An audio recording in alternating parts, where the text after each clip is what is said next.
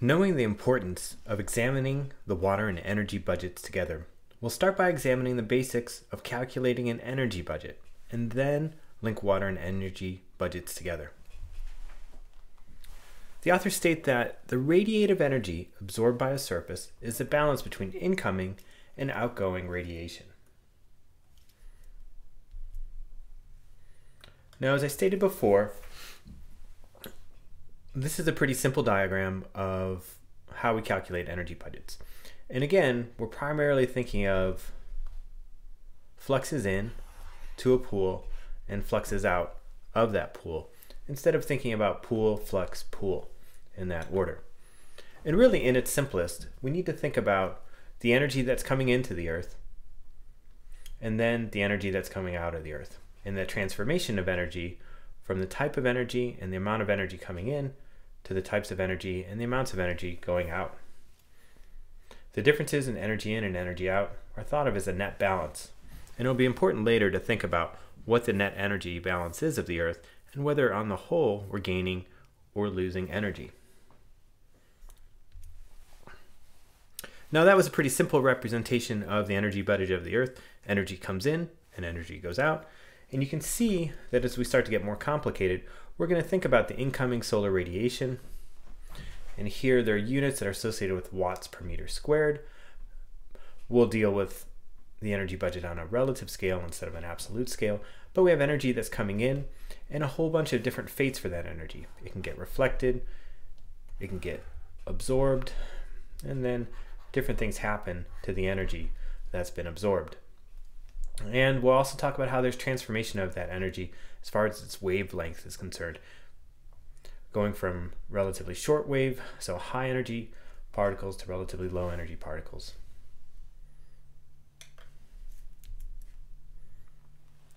So the key for thinking about the energy budget is really doing an ecosystem scale radiation budget. And again, thinking about our definition of an ecosystem, what we tend to do is take an area that's going to have relatively similar properties and then do the radiation budget. So for a given area, we'll think about the energy coming into that area, the typical transformations of that energy, and then the energy that's leaving the area.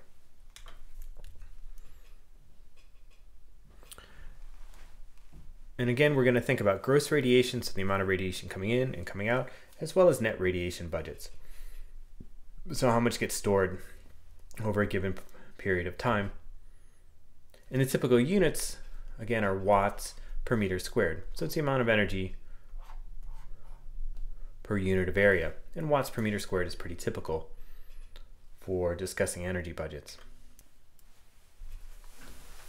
Now, the authors take the basics of what we just described and put that in equation form. So what they show is that the net radiation budget is really calculated by the difference in the amount of energy coming in and out, and the difference between in and out gives you your net radiation budget.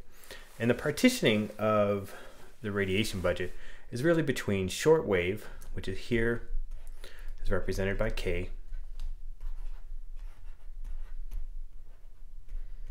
and L, which is your long wave radiation. And so that's a pretty fundamental separation of the energy that we're thinking about, both going in and out of the ecosystem, or at least the surface of the ecosystem, or the short wave and long wave radiation. Short wave, again, is going to have more energy, long wave, a lot less energy.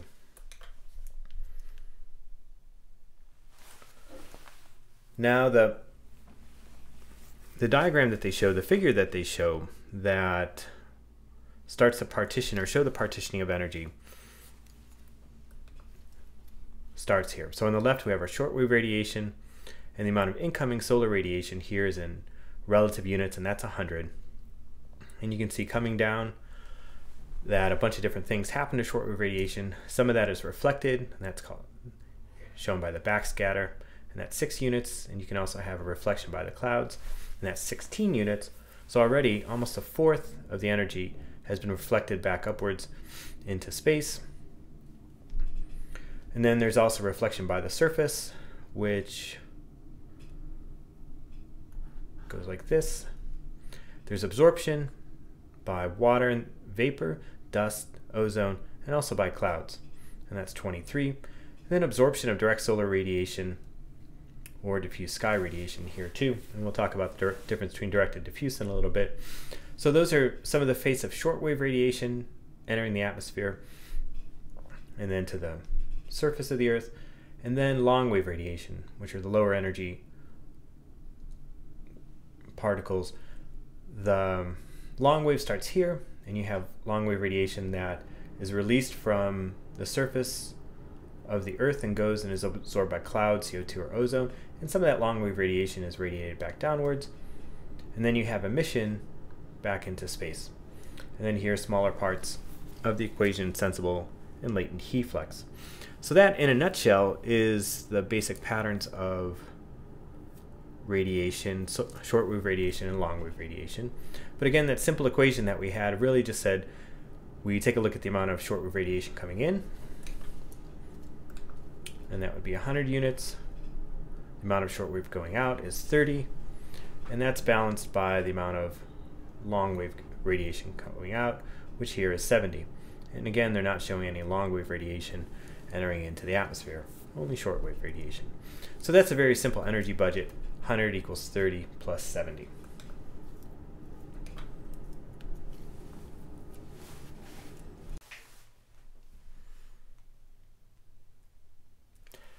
Lastly, there's daily patterns to the energy balance of ecosystems, and we'll often average out over an annual basis or a daily basis. But if you take a look at it over the course of a day, you can see that there's some pretty basic patterns that make a lot of sense as far as the patterns of shortwave radiation coming in.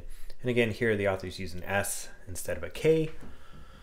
But shortwave radiation coming in during the night is relatively low, about 0, since there's no daylight. Then dawn hits, and the amount of shortwave radiation increases until solar noon, and then goes down. And the amount of longwave radiation coming in tends to be relatively constant, but a little bit higher in the afternoon than it is in the morning. Now the shortwave radiation coming out mirrors the amount of shortwave radiation coming in, but it's a lot lower, and that's the amount of reflectance that there is. And again, that's going to vary over the course of a day. And again, the amount of longwave radiation going out is going to balance, for all intents and purposes, the amount of longwave radiation coming in. But you can see that even during the night, there's longwave radiation going out of the system too.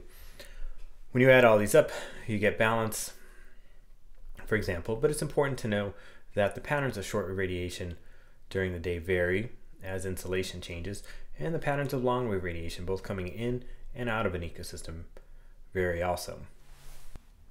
Now, the next thing that we want to understand is essentially what controls how much of the energy comes into a place and then how much gets lost in terms of shortwave radiation going out. So how much is being reflected, and then how much determines how much longwave radiation both comes in and out. And so what are the properties of an ecosystem that determine shortwave and longwave radiation going out of a system, for example?